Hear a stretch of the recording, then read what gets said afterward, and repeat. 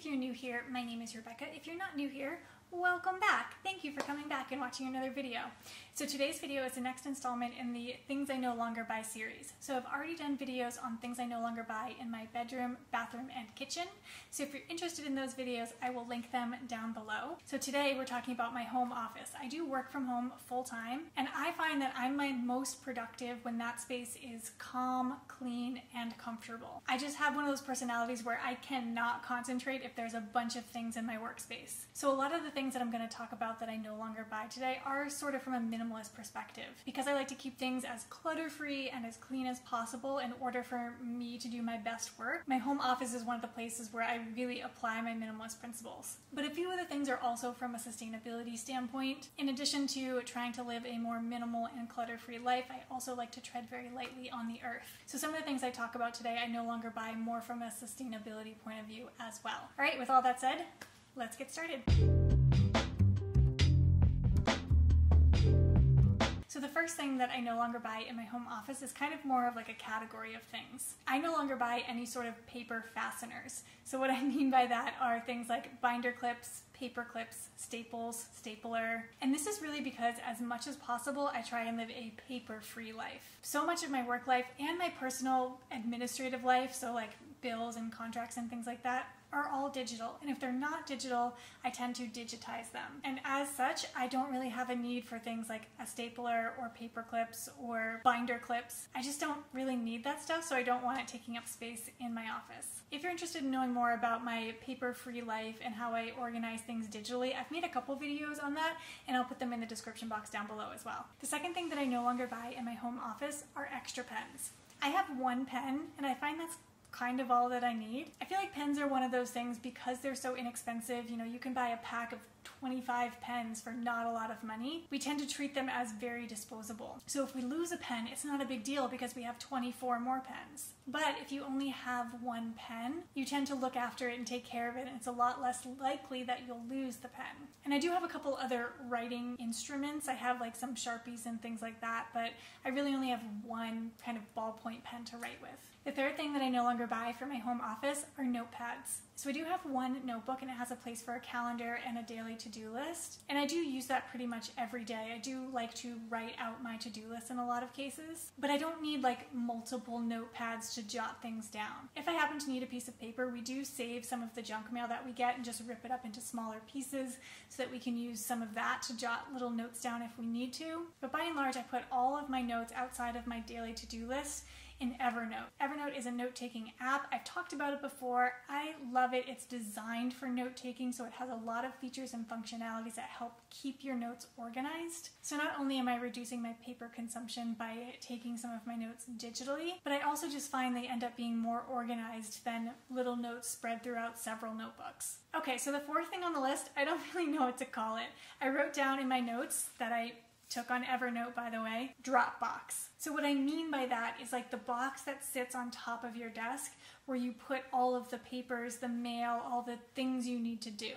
Does that have like an actual name? Hopefully you know what I'm talking about. I'll insert a little picture of what I mean. So I've used a Dropbox in the past as a way to sort of organize all of the pending papers, like things that needed to have something done to them or with them. But I found it just gave me an excuse to put off doing whatever I needed to do. Things would really pile up in that box, and I was like, it's okay. I made them neat in this box, so it didn't like annoy me almost, because they were like in their spot that they were supposed to go in. So without a designated place for all those pending papers to go, I found that I deal with any paper that comes in almost immediately, because otherwise it'll sit there cluttering up my desk, and I can't stand having things on my desk when I'm trying to work. So by getting rid of the thing that was supposedly helping me organize, it actually helped me keep more on top of the papers that came into my life. The next thing on the list is a desktop computer. I've worked 100% on a laptop for at least the last 6 or 7 years, I think, and I cannot see myself going back. And there's a couple reasons for that. One is just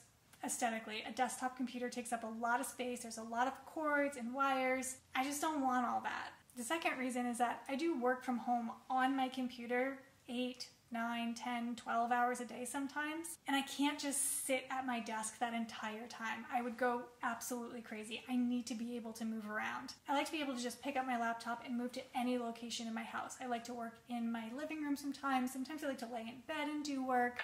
I like the option to be able to move around so I'm not stuck in one place in front of my computer for hours on end. And that kind of feeds into the last reason, which is it just fits my lifestyle better. One of the best things about working from home is that you don't have to work from home. You can really work from anywhere. So I want to really easily be able to capitalize on that advantage of working from home by being able to just throw my laptop in a bag and hop on a plane or get in a car and work from wherever I feel like working. The next thing that I no longer buy is any type of file storage. So I'm thinking here about filing cabinets or those banker's boxes that hold tons of files. And this kind of goes back to one of my original points, which is I live an almost exclusively paper-free life. I have one file folder that holds a couple original documents that I'm required to hang on to, things like a marriage license, car titles, social security card, birth certificate, those sorts of things. But that all fits within one folder.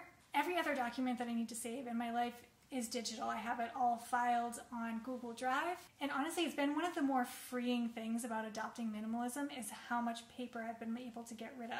I used to have two full-size 5-foot tall standing filing cabinets that were filled with both personal and work documents. And they were super organized. I've always been kind of an organized person, but it was still so hard to find anything. And that takes up so much mental and physical space to have that volume of paper in your life. So paring that down to one single file folder feels very freeing to me. The next thing that I no longer buy are highlighters.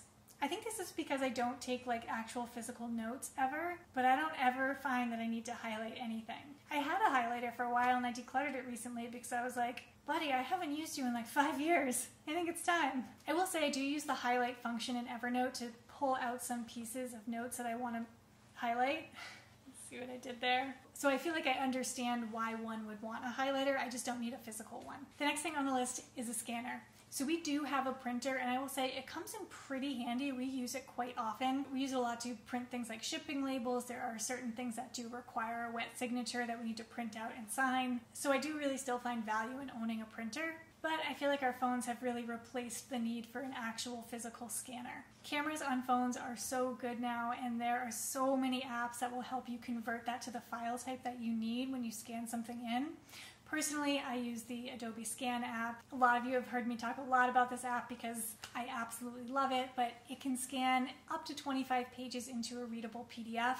It can scan an unlimited amount of pages into a non-readable PDF, and it just makes it so easy. I don't need another physical electronic thing in my life when my phone can do the exact same thing. The next thing on the list is a shredder. So I do still have sensitive documents that need to be shredded. But for me personally, it's not really at the volume that necessitates us to own our very own shredder. So I'll usually collect all of the sensitive documents for a month or two and then do one of two things. Either I will take it down to some place like Staples or the UPS store. So they have Iron Mountain shredding where you put it in a secure box and it gets shipped off to be shredded, or we burn them in our fire pit. All right, number 10 and the last thing on the list of things I no longer buy for my home office is a wall or desk calendar. So the notebook that I have does have both a weekly and monthly calendar, and I do like to use that to sort of loosely plan out my videos and also do my daily to-do lists. But for the majority of my meetings, appointments, things like that, I use Apple Calendar. And what I love about that is that it's accessible on my laptop. If I'm out and about, it's accessible on my phone. Keeping track of things on a calendar that lives in one static spot just doesn't really fit my lifestyle or what I'm used to. I really do prefer having everything digitally, and then it's just one less thing that's on your desktop or on the wall around your desk. All right, that's it for today's video. Thank you so much for watching. Let me know in the comments down below. Do you agree or disagree? Are there things that I listed here that you absolutely couldn't live without? I'm always interested to hear your feedback and your thoughts. And if you haven't already, please make sure to subscribe down below. Give this video a like if you liked it, and I will see you next Tuesday. Bye, everyone. Let's do that again. I'm gonna get out of here. Hey, it's a squirrel trying to get in the compost. Get out of here, buddy. That's not for you. Oh, wow, now he's climbing on a cactus. Doesn't that hurt? Gives no f***s. When we... Okay. What do you call them? Done the thing with the thing. What am I talking about? Start recording. Oh, it is. How do I want to say this?